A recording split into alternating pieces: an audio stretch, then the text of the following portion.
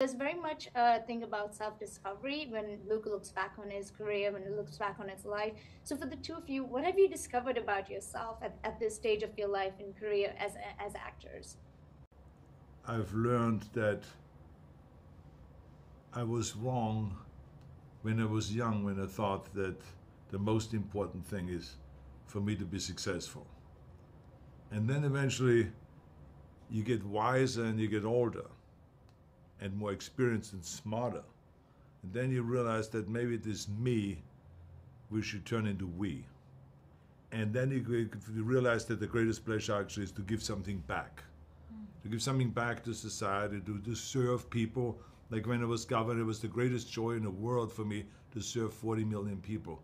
And so to me today, even when we talk about acting or about this show, it's for me not about, okay, how can I be more famous? But the first thing that comes to my mind is, how can I entertain people regardless where they are?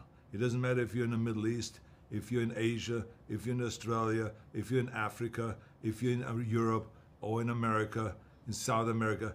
I want everyone to be entertained with that show. And so we very, very carefully, we crafted this show, and it was written in a way so it's not offensive to anybody. It's kind of a really great show that anyone can watch. Doesn't matter what your age is and what your religion is, what your sex is, or anything like that. Or if you're a Republican or Democrat or independent or communist, it makes no difference. Everyone can enjoy this show. So this is, I think, to me, I learned that giving back to people and entertain people and serve them is the greatest joy.